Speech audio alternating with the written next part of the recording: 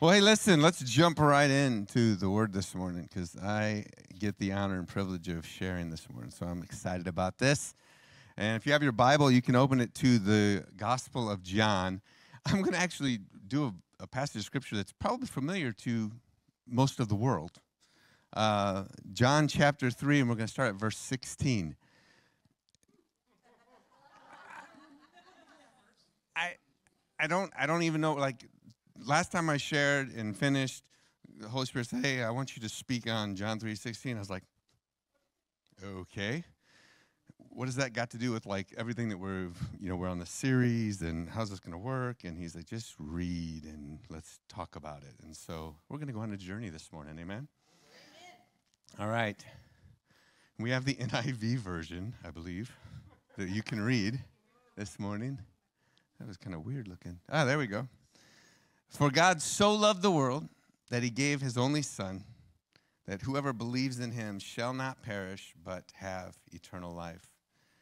Verse 17 says, for God did not send his Son into the world to condemn the world, but to save the world through him. And whoever believes in him is not condemned, but whoever does not believe stands condemned already because they have not believed in the name of God's one and only Son. Verse 19. This is the verdict. Light has come into the world, but people loved the darkness instead of light because their deeds were evil.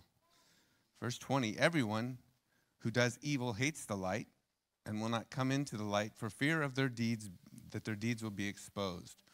But whoever lives by the truth comes into the light so that it may be seen plainly what they have done has been done in the sight of God.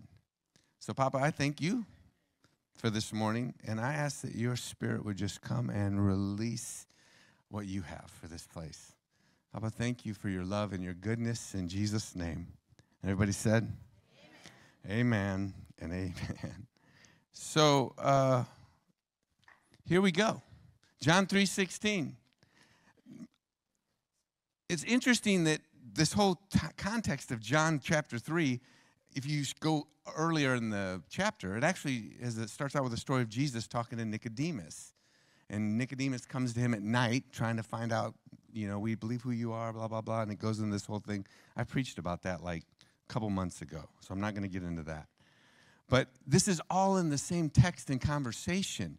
And the reality is, Jesus is going through this process trying to get Nicodemus to understand something about the love of God and how the love of God actually is the source of light. Okay? Now, I'm gonna read this out of another translation because I love the way that it says this, okay? But you've seen it in NIV, right? Okay. The entire cosmos is the object of God's affection, and he is not about to abandon his creation. The gift of his Son is for mankind to realize their origin in him who mirrors their authentic birth. Begotten not of flesh, but of the Father. In this persuasion, the life of the ages echoes within the individual and announces that the days of regret and sense of lostness are over. God has no intention to condemn anyone. He sent his Son not to be the judge, but the Savior of the world. Faith and not flesh defines you. In this persuasion of your authentic sonship, there is no separation or rejection. For someone to prefer to not embrace this is to remain under their own judgment, sustained by their futile efforts to define themselves through personal performance. In their stubborn unbelief, they reject what is revealed and redeemed in the name of the Son, begotten only by the Father and not in the flesh. Now check this out. Verse 19, it says this. And this is the crisis. The light is here right now, yet people are so addicted to their own darkness that they prefer a life of labors, annoyances, and hardships. Verse 20 says, when someone is engaged in something worthless, they often fear exposure and feel threatened by the light. 21 says, he who discovers the poetry of truth faces the light unashamedly. His lifestyle boldly displays the workmanship of union with God. His works speak for themselves, made in heaven, wrought in God. Now,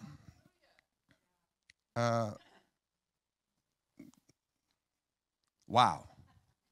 There's so much depth in that it really, if we allow Holy Spirit to just kind of start unlocking this a little bit. The reality is this: the love of God, when it brings us to the reality of truth, it unlocks who we are. That is the light that we need. That's the light that the world needs. When he talks about how people stay in their place of darkness because of fear, they're hiding because they're afraid that the light is going to expose their deeds of darkness. And they love that stuff. Well, they think they love that stuff because they don't know who they really are. And when you and I have an encounter with somebody and they see the light of God, they see the love of God in our life, it literally will begin to draw them. I remember one time when I was living in Maui, me and my buddy were walking down the streets of this cool little town, and we saw this store, and the store said crystals and just had all kinds of stuff listed. And my buddy goes, hey, let's just go in there and check that out and see what it is. And I remember walking in the store, and as soon as we entered the door, there was a lady behind the counter facing the wall opposite of the door, and she's standing there like this. And we walked in, she went,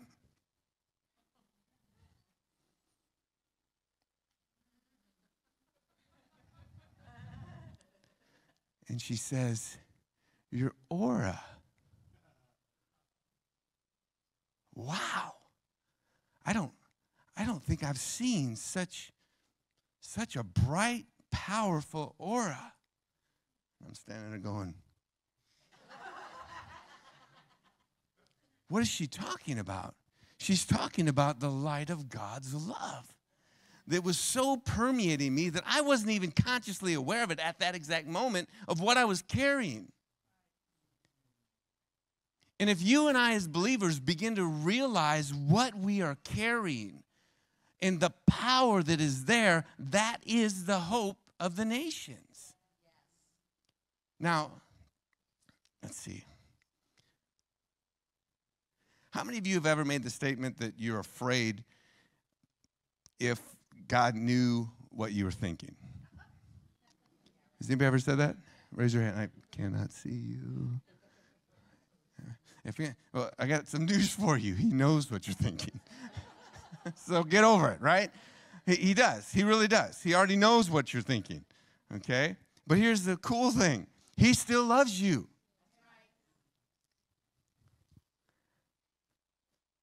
But he wants you out of your loss of identity.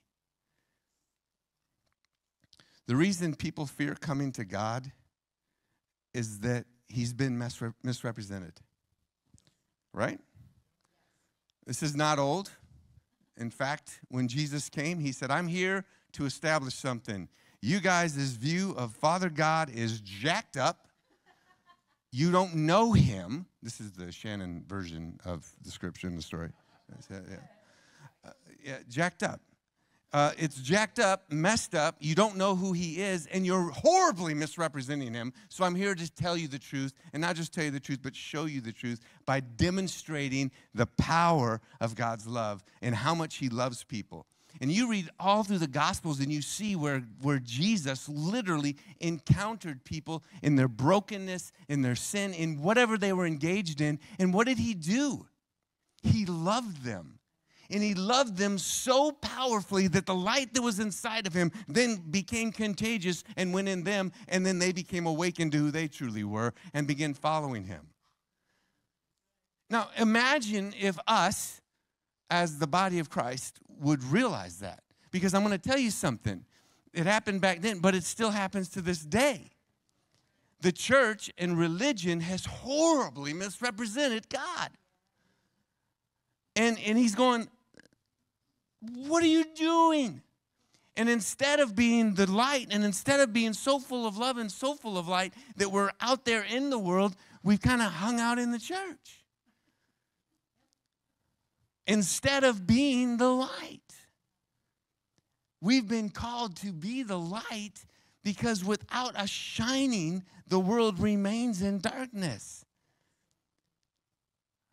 Our goal is to allow heaven to manifest in our lives. I love what Pastor Matthew said this morning.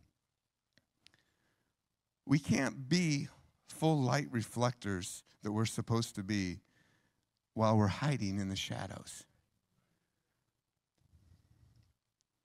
Fear causes us to hide in the shadows.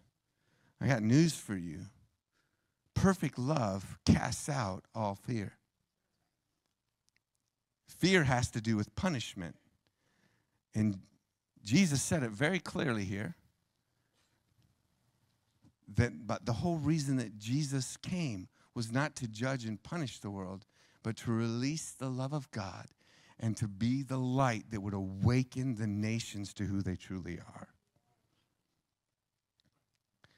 If we are the light of the world, as Christ is, then we must not hide our light.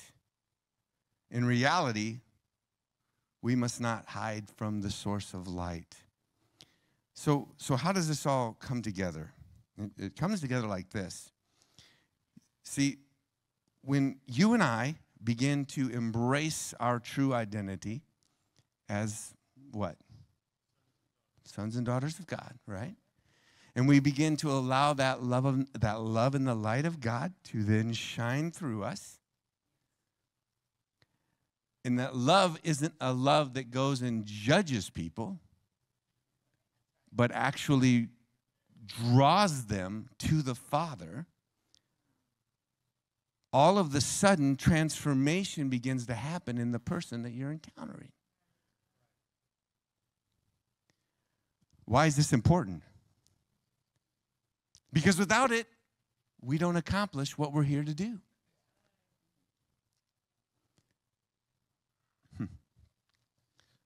If you and I embrace the love of God and show people what the love of God is really all about and who he really is, because he's not there to judge them and destroy them and wipe them out. I mean, you've got hurricanes going on, and of course, you've got the crazy religious people that are running around saying, see, this is God's judgment on blah, blah, blah, blah, blah, blah.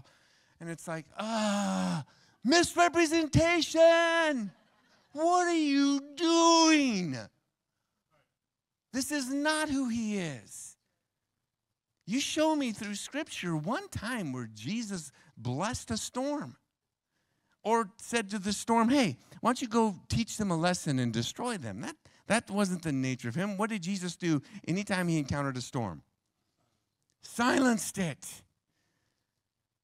As he is, so are we in this world.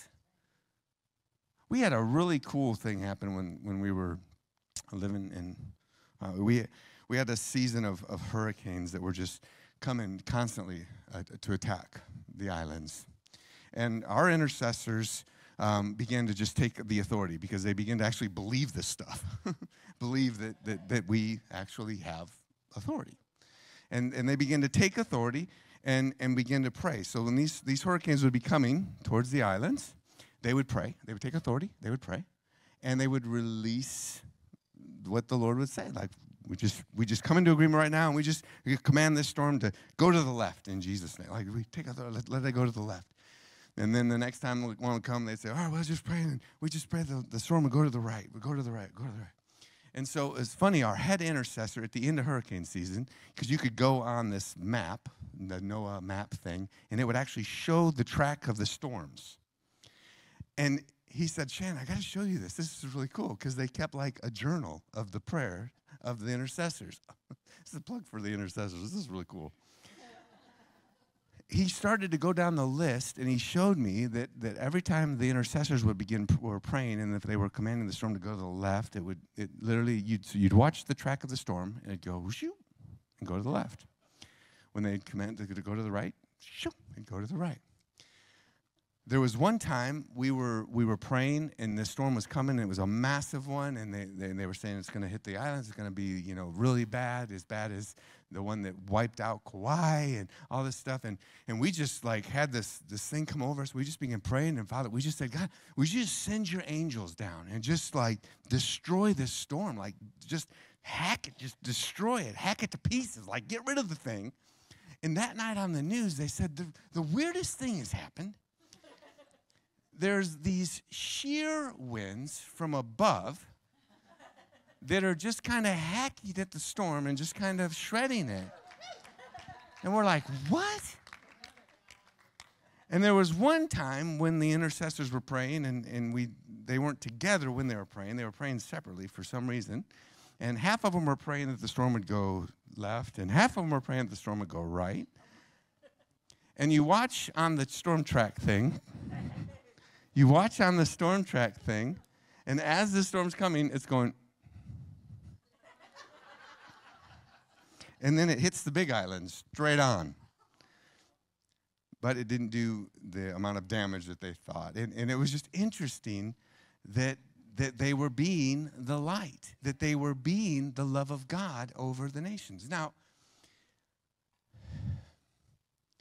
does that always happen? Because obviously, were people praying and interceding? Yes, people were praying and interceding over Florida.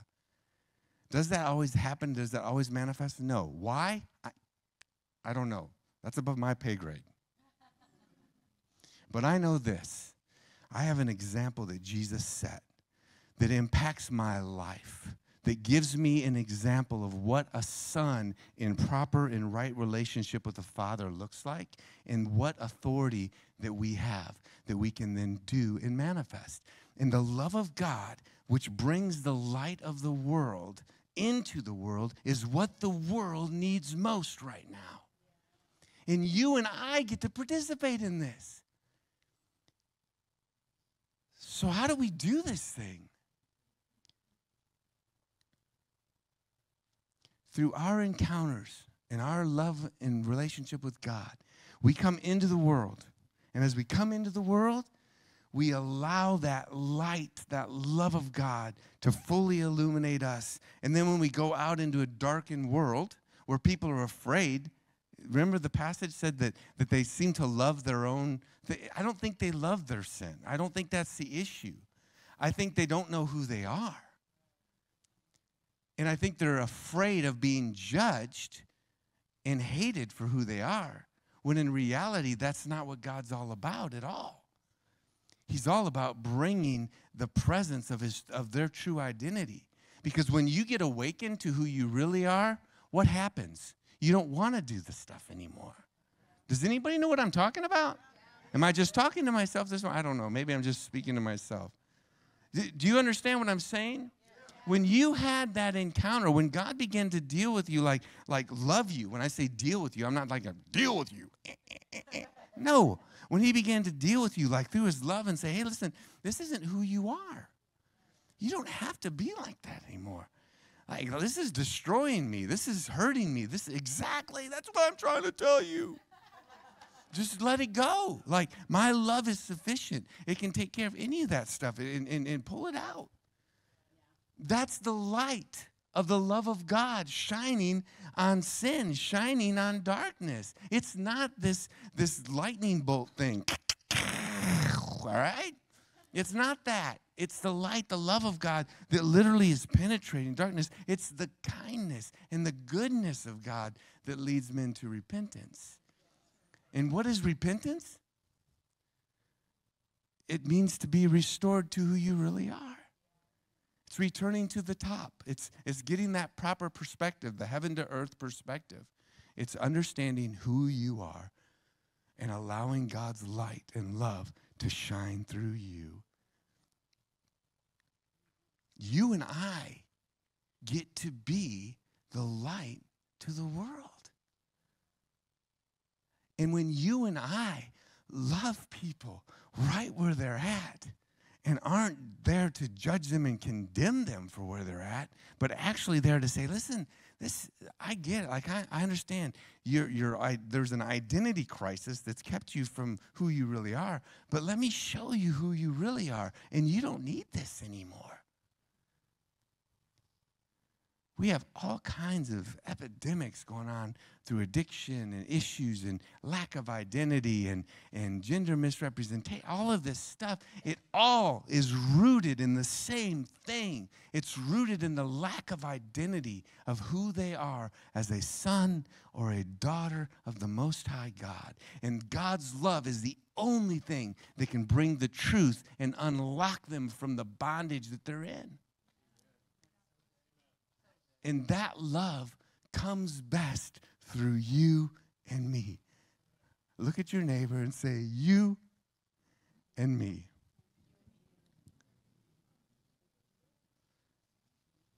It's amazing. We get an opportunity to be that light.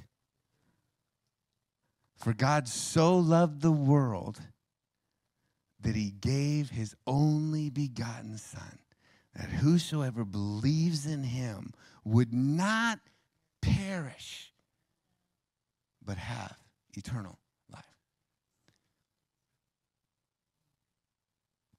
Are you going to be the love of God in the world around you? That's the question. Are you going to be the light in the world around you? That's the question. Let's stand together.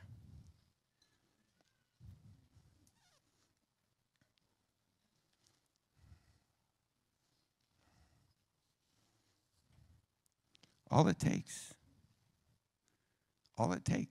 is an encounter. That's it. All it takes is an encounter. And when people that are bound in situations of darkness can recognize the light that you carry better than you can,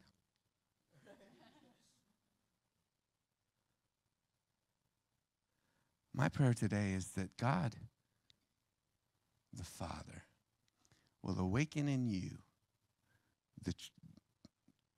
the awareness of what you carry. And here's a little thing that I learned that we can do.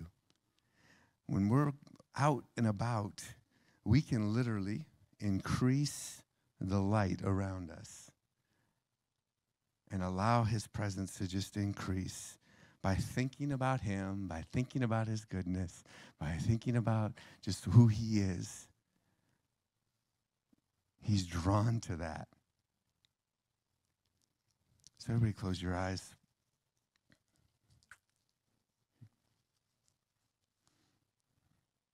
Some of you this morning may be like, hey, Pastor Shannon, like I'm hearing all this, and I'm not even sure that I've encountered this. And so I really probably should get on the right track. Good news. The fact that you recognize that proves that you're from above, and you just need to be awakened to who you are. So if that's you, I want to see your hand real quick so I can be praying for you. Okay, good. All right. So, Papa, over those that just raised their hand, I pray that you would just wrap your loving arms around them, pull them in close to you, that they would experience you. Father, the rest of the people in this room, I just declare over them an increase of the awareness of who they are and what they carry of you, and that your love would fully invade every cell of their body, and that your perfect love would cast out and drive out all fear and cause them to shine so brightly with your love and your goodness that others are drawn to that light, so that then they can be awakened to who they are, that we can be the light of the world, we can be the light to the world, because you are our source of light. In Jesus' name. And everybody said, Amen. Now, go out, be the light, and change the world. Amen.